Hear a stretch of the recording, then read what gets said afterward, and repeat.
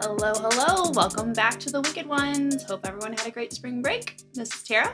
And this is Jen. So what's going on? Welcome back. Thank you. I saw that you wore green and you looked amazing. Aw, thanks. You know, it was crazy how it all worked out because I tried to shop forever for a dress and I just didn't find anything. And then $30 and a last minute 2-day Hail Mary to Amazon, and it worked out great. No, you looked gorgeous. And I saw thanks. sun. It was like 80 degrees every day. Yes, it looked beautiful. Yeah, it was great. It was a beautiful wedding. So beautiful. And I will tell you, every single person that we met down there was amazing. Like, the people were just so fantastic. All of their friends and family, just the nicest, generous, most kind people. It was great to be around them. Good. I'm glad you guys had a great trip. We did. We did. And today I'm going to tell you a tale that has no murder.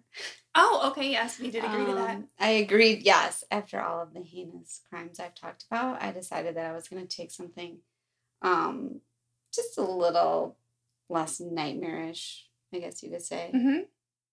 Today I'm going to tell you the scandalous tale of Marcus Schrenker. Does that ring a bell? It does not. Oh, good. No, the name doesn't. So good. I wonder. Well, at the ripe old age of 38, Schrenker had landed himself in some hot water and decided he was going to escape, let's say, right? So in January of 2009, he faked his own death and led law enforcement on a 3-day manhunt. Ooh. Do you remember this at all? Okay, so it's a little bit... 2009, so yeah. it's a ways back. A while ago. I remember looking into some of these stories because I was curious. I just remember thinking before, when I was listening to some of these podcasts, before we started our own podcast, and thinking, I wonder how many of these people that are missing were missing on purpose. It's like, is there anybody out there that did this because they just wanted to get away? And I was trying to find stories. So I probably came across this one, but I just don't remember. He wasn't successful, obviously. Otherwise, we wouldn't be talking about it. But he tried really hard. So what's his story? Well, and the story is kind of twofold. I'm going to tell you, a little bit about how he tried to fake his own death. But obviously, there's a reason why. Yeah, well, that's kind of wondering. I'm like, what is so bad that you need to get out? Escape, yes. So I'm going to start at the beginning. Marcus Schrenker, he grew up in Maryville, Indiana. Ah, Indiana. Fellow Hoosier. And he attended Purdue University, where he met his wife, Michelle. After college, he became a financial advisor and business owner. And he lived a very lavish lifestyle with his wife and his 3 children. They resided in $1 million home, waterfront, approximately 10,000 square feet, in Geist, Indiana. It sounds terrible so far. You definitely want to escape that, right? Are you familiar with that area? Apparently, it's like an it area, like an it suburb of Indianapolis. Okay, so I am not familiar with that. I am familiar with Purdue, so it's like right next to where I grew up, and probably half my graduating class went to either Purdue, IU, or Ball State. So very familiar with that area, but I'm not familiar with Geist. And we actually are heading down for a tournament in Indianapolis coming up, and I want to go see if it's close by. Yeah, see if you see some signs or something. It's supposed to be really nice. Obviously, nowhere I could live, but that's okay. The family had it all, right? They had the expensive luxury cars, the high-end clothing, the exotic vacations. Schrenker was into aviation, so they even had planes. Oh, wow. The family wanted for nothing. This family was living a good life. It sounds like it. But at the expense of others. As owner of not 1, but 3 companies, Schrenker deceived his investors for personal financial gain. No. I know. He used his love of planes and flying to target pilots. He befriended his clients, meeting their family, making them comfortable. He was a real schmoozer. You know the type? And it worked. I do. He claimed to make low-risk investments and told his clients, the only money I make, the only I only make money if you make money. Oh, yeah. You know that one. I do. Earning only 1% of management fee. Sure, yeah. But instead of investing in mutual funds and charging no commissions as promised, he actually put his clients' money into one annuity after the next. So this earned him huge commissions. Mm-hmm. But every time the money bounced around, it cost his clients hundreds of thousands of dollars. And they didn't know. Oh. He will, of course, deny all of these things and claim that the fall of the market is to blame for his clients' losses, among other excuses. You will learn in this story that Schrenker is nothing but a liar. Sounds like it. Yeah. So things began to heat up in 2006 for him, and even more in 2007 when the market started to decline. Oh, so when he blames the market a little bit, it did have an effect on what was happening. But because clients started questioning him more and more, and they wanted to move their money to safer investments because the market was starting to decline. And then he didn't have their money to give back to them? Did not have their money. So he was able to dodge things for a little bit, kind of ride it out. Do you remember when Bernie Madoff, when that whole thing? Yeah. When was that, though? That was before this. I think it was before this. So it baffles me that these things can still happen so I'm sure it's still easily. Happening. Oh, I'm sure. But I mean, you know what I mean? You just think after that whole thing, people would be like, just a little more careful. So he really played, and I didn't go into this in my story, but he really played like when Delta, there was this thing that went on with Delta Airlines and they were retiring a bunch of pilots. Something was happening with like their retirement fund, and he was just smoother. He went in there and was like, I'm going to take care of you guys. I'm a fellow pilot. Yeah. I'm going to take you guys' money and we're going to do this, this, and this because I care about you. It was a very... Yeah. Okay. I can see how it could happen. It was very opportunistic. I feel like, I guess at some point, if you want to invest and you want to try to do more with your money, you're going to have to trust somebody at some point. But from what I understand, this is me and this is I don't trust anyone because you know me. Mm-hmm. Oh, yeah. You shouldn't have to solicit me for investments. Like, if you're doing well, you're busy. Yeah. You shouldn't have to... No, that makes sense. Right? That makes sense. That would be a red flag for me. Steve would be like, no, he's a good guy. That's probably a good key We're going to have him over for dinner. Yeah, for everyone. Oh, totally. He'd be like one of the bros. Yeah. Feeling bro. Yes, exactly. But by January of 2008, his misdoings finally caught up with him. Schrenker and his family were still living their good life when the Indiana Department of Insurance files a complaint against him. This complaint is on behalf of 7 of his investors, and they claim that he cost them more than $250,000. They say that he never informed them that they would have to deal with the high fees to switch annuities. That's not what they agreed to. Mm-hmm. His clients also claimed that he manipulated them and became friendly with their family to betray them. Mm-hmm. Which is exactly what he did. Which we know is true because I already told you that. Yeah. Schrenker also had some trouble on the home front. So did his wife know? We'll talk about that. Oh, okay. He had been having an affair with a woman at the airport where he kept his plane. And finally, on December 30th of 2008, his wife Michelle files for divorce. She had enough. Yeah. I think she sensed the downward spiral, too. Mm-hmm. Oh, time to get out. Yep. All right. We've rolled this one out. So things are going to pick up pace here, so stay with me. Things happen really, really fast after this. Okay. On December 31st, 2008, Schrenker's Indiana State Financial Advisor license expires. Okay. Kind of weird. He let that lapse. Right? Yeah, for sure. Law enforcement then obtains a warrant to search his home and 3 companies.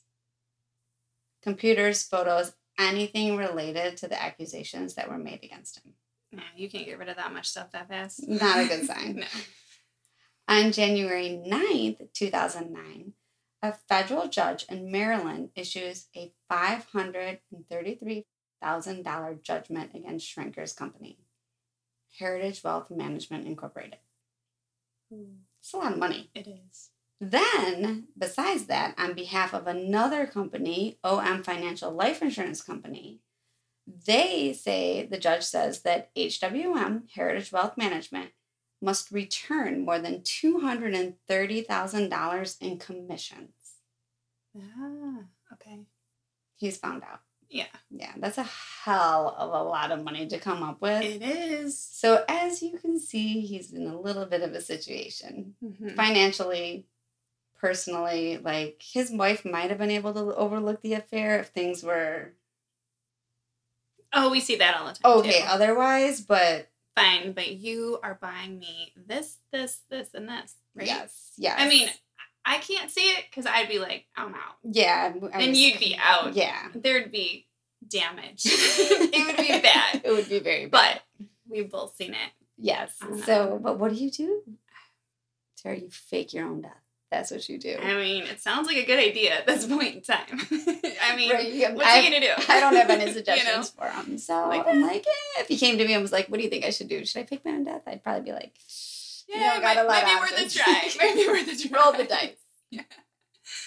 So on January 10th, Schrenker travels to Harpersville, Alabama.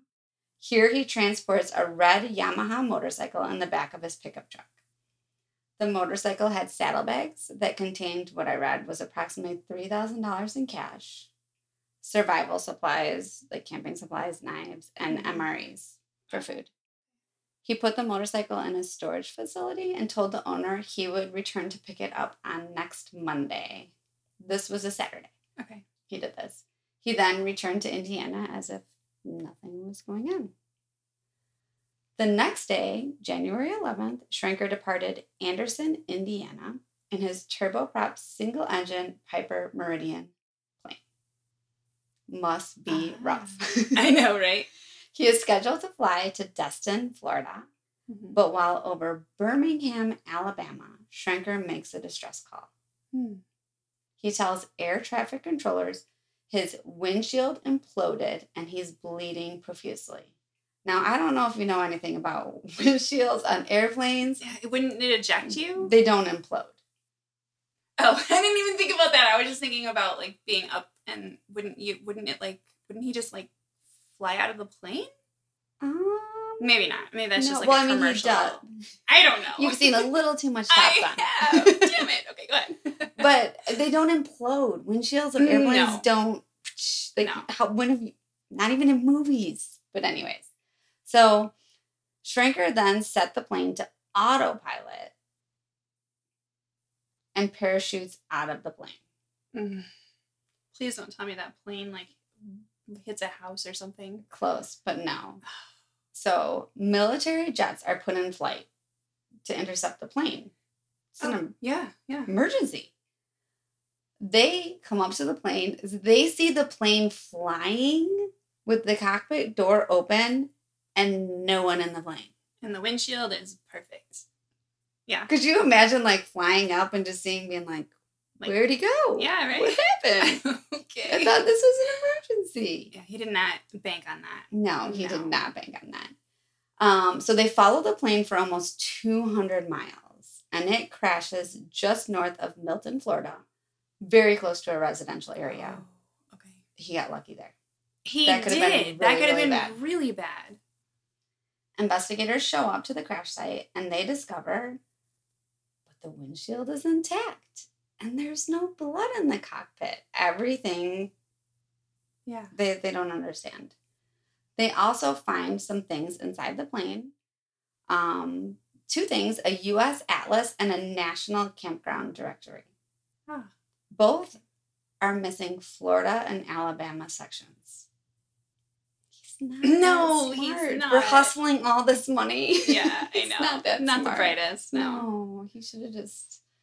I got some ideas, but... You kind of feel bad, right? Because I'm like, oh. I just think it's funny, and I think that, our military is probably like, I gotta see this windshield. We gotta figure out what happened to this plane. I just in my picture, like, someone flying next door, like, you're pulling up to someone on traffic and there's looking nobody over there. And just being like, what is going on? Yeah. Okay, next day, January 12th, Marcus Schrenker turns up in Childersburg, Alabama. This is about 225 miles from where his plane actually crashed, where it went down. He shows up at a random house, wet from the knees down, and he tells these nice people who answered the door that he was in a canoe accident with his friends. So they contact the police. I don't know if he planned for that. Okay. The police come because there was a canoe accident. No idea what's going on yet. They don't know that there's been a plane crash. They don't know that there's a missing person. So they take him to a hotel in Harpersville, Alabama. I'm sure he's wishing right now the police weren't involved.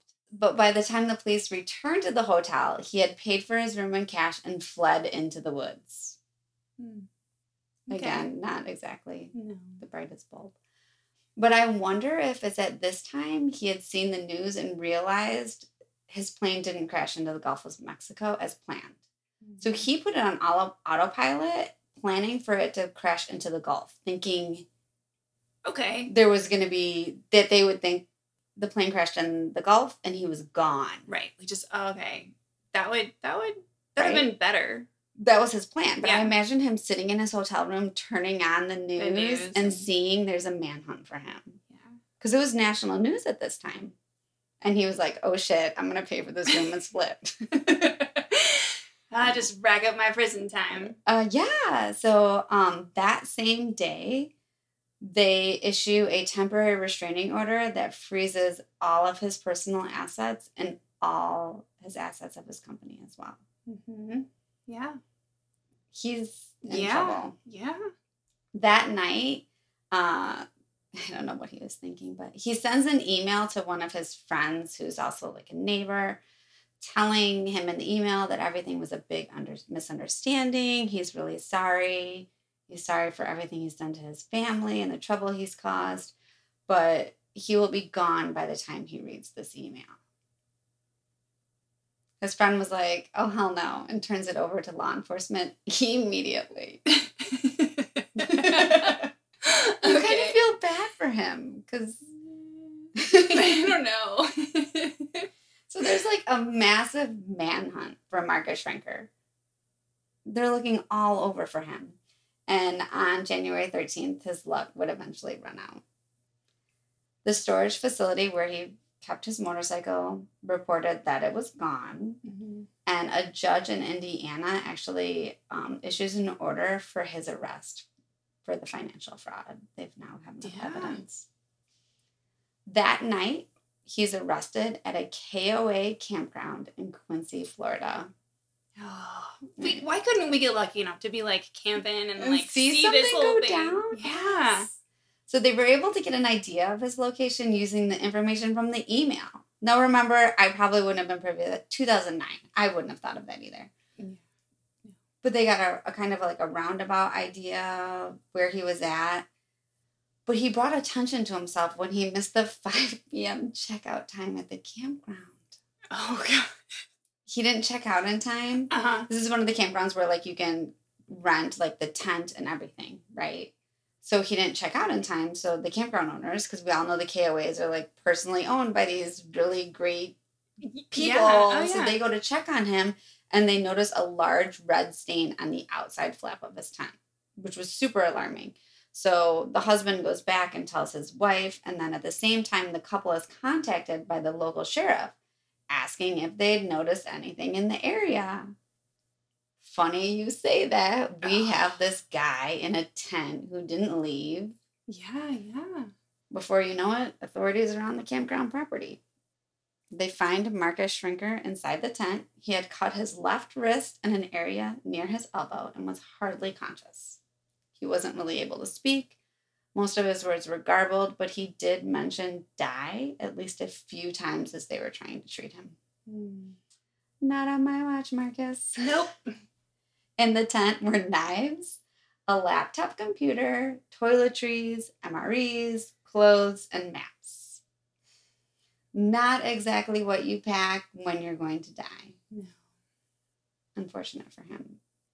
Authorities did not waste any time, and on the same day, January 13th, Schrenker was charged with 11 counts of financial fraud, and his bail was set at $4 million. Oh, wow. Well, I mean, not that he was getting out anyway. mean, no, but they were screwed. pissed. Yeah. You know how authorities get? Oh, you just put us on a man. We released the Coast Guard. Yeah. We flew next to your empty plane. Like, that's a big deal. That's a really big deal. Buddy. You're in trouble. At this time, he also received a $12 million judgment against him for the sale of an airplane to a gentleman in Alabama. I couldn't find what the details were in on that, but apparently he hustled someone and it didn't work out. So, if he had all these planes, why, and $12 million? Dude, sell the plane, get the $12 million, pay back what you owe, and just move on with your life. Yeah. Well, I mean, he was in deep. He was going to do time no matter what, but I think that probably the sale of this plane was probably part of that. Just baby. Like, that was just like the tip of the iceberg compared to everything he was in on. In June 2019, he pled guilty to 2 federal charges. One for the intentional plane crash. Mm-hmm. You can't do that. No. And the other for the Coast Guard's unnecessary response. Kind of a big deal. Yeah. He was sentenced to 4 years and 3 months in prison. He had to pay $34,000 to the Coast Guard for their response. That's how much it cost the Coast Guard to come out that day. And $871,000 to Harley Davidson for the plane that he crashed because they held the lien. It wasn't paid for. This was a different plane. The hitch just kept coming. Yes. Not good. No. He also had several other claims against him. It's just so much money. These were totaling around $20 million. My God. He owed money to everyone. Wow. That's why he wanted to die. Pretend like he was dead anyways. He had no intentions of dying. He loved himself too much. He just wanted to pretend. It's so funny. I just love how you see things sometimes. He did. No. He thought he was still smarter than everyone else. They usually do. And he would have kept hustling too if they would have let him. If he didn't get caught. I'm getting all loud. By August 2010, most of his possessions were sold. Obviously, his family was displaced from their home and they had a huge culture shock. It's really bad for them. Ultimately, he pled guilty to 5 counts of security fraud, was sentenced to 10 years in prison, and to pay back his victims approximately $630,000. And this is only the people he was being charged for. So this was not all the other stuff that was still out there. This is just the people who had, like, that lawsuit against him. I feel bad for all the people. They lost their retirement, their kids' college savings. They lost everything. It's terrible. And in the end, he did too. Yeah, no, he did. I mean, they trusted him. They thought he was a friend, a family. Like, they were family friends. That's just shame on you. Shame on him, for sure. Awful.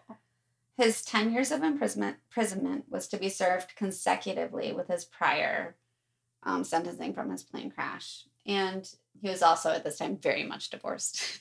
Oh, I bet. She was not having that.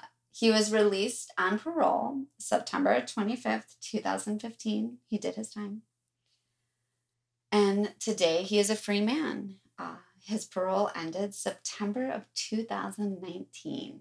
Oh, okay. So beware, people. Yeah, because usually these people go back and do exactly what they just did. You know it. All I could find on him today that he now resides near Pensacola, Florida, ironically, near where the plane crashed. Really? I don't know if people know, but that would give you something to talk about at the PTO meeting. It definitely would. A couple little interesting side notes. So while in prison, Schrenker, he meets a guy, Matthew Cox. Have you ever heard of him? No. So he's a con man. He served about 20 years for bank fraud. And while this guy, Matthew Cox, while he's in prison, he decides that he's going to change his life. And he talks very openly about all of the things he was charged with. He was like, I 100% did all of it. Bad decisions, but he's going to change his life. And he decides he's going to become a writer. And he starts writing for fellow inmates. He's going to tell their stories. Okay. Kind of cool. Yeah. If you think about it, right? So Schrenker approaches Cox, and he wants Cox to tell his story because he feels he's been wronged. He didn't do anything. Mm-hmm. He still claims that because of the downfall of the market is the reason why his clients lost their money. Still telling this fellow inmate who is also done bank fraud, who can see right through him. Oh, yeah. He didn't do it.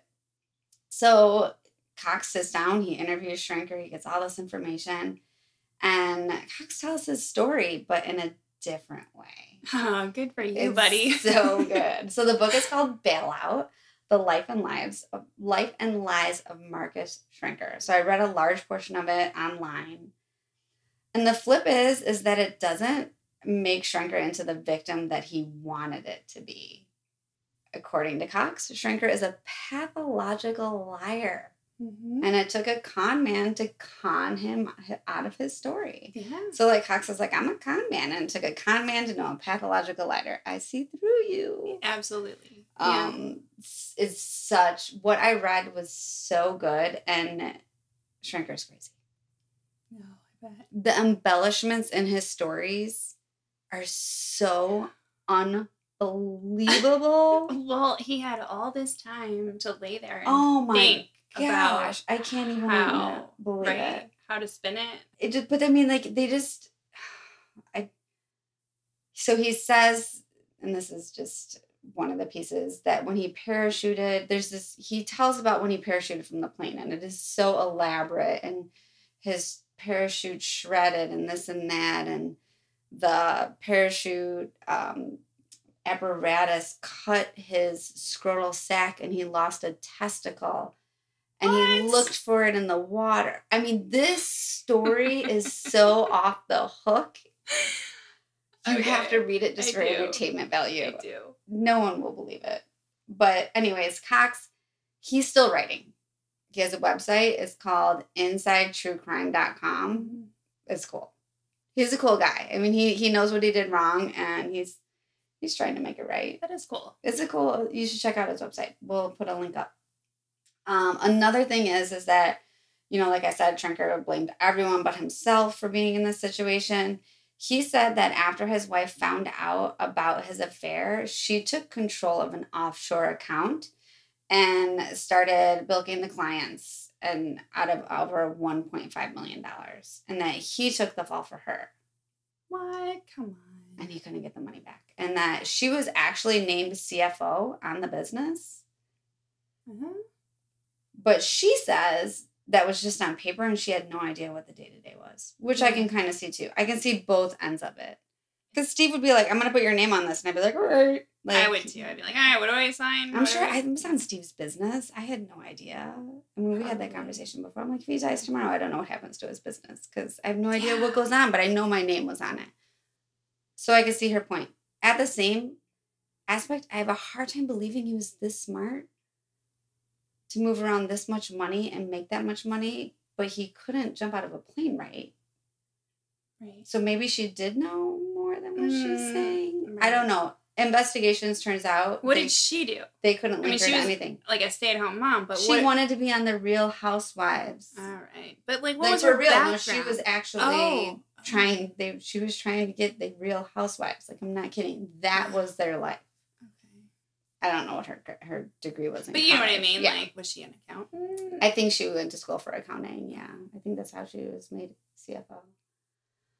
As for his investors, their return was pennies on the dollar. I know. That's awful. Yeah. So they sold off his house, his cars, his stunt plane, all of his other lavish lifestyle items, and there still wasn't enough money. They seized his bank accounts, they auctioned his properties. And they end up with $550,000, $600,000 in cash. That's not enough. No. He owes $3.9 million to investors whose money he misappropriated, and another $9 million to creditors. Wow. He was. Wow. He was just charge it. Give me a line of credit. Wow. He's made claims that There's more than $1 million in offshore bank accounts that his wife knows about. Yeah. Accountants are unable to prove this, and basically law enforcement says the cost of tracing that money, if it exists, would outweigh any benefit. Yeah. They can't find it, and it's not even worth their time. It's at this point, it sounds crazy. It's only $1 million. No, I mean, it doesn't sound crazy. I mean, I get it, but how do you even get an offshore account? I kind of I want to know. Can we get one?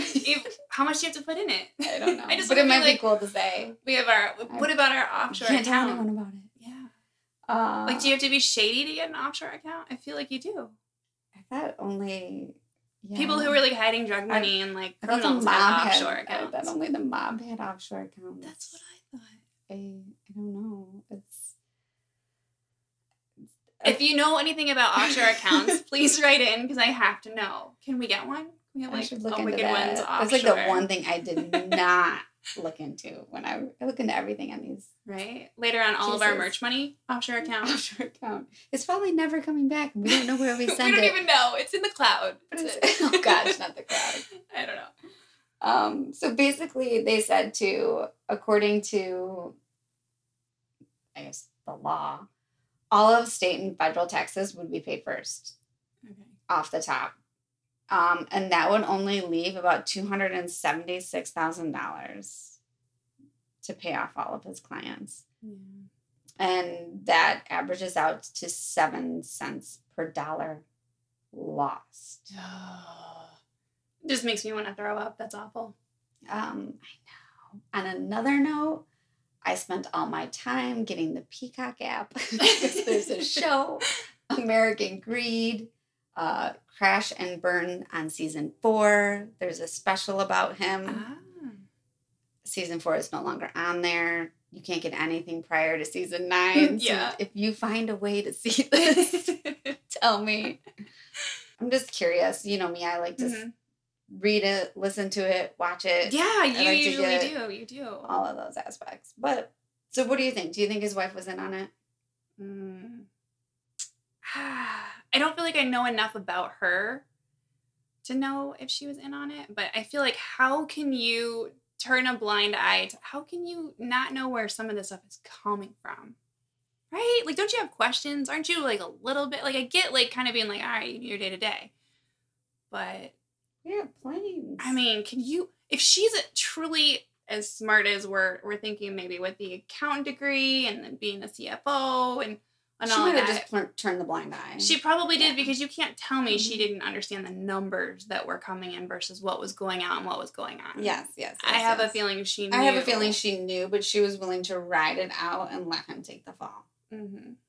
She might not have had her hands in it. Yeah. But she wasn't going to stop it. Yeah. No, I think she was going to keep getting those Gucci's. Oh, I'm telling you, yeah. Well. So, that was a mild story, right? Yeah, there's no real I love it. No death. I love it. Mine's mild, too. My next one is, too. I told you, I promised you no death. No murder death. So. All right, well. Yeah. Everybody. But it's funny that you said that. I have to tell you, it was so funny because the other day, the kids were watching a show that they love, too, on TV.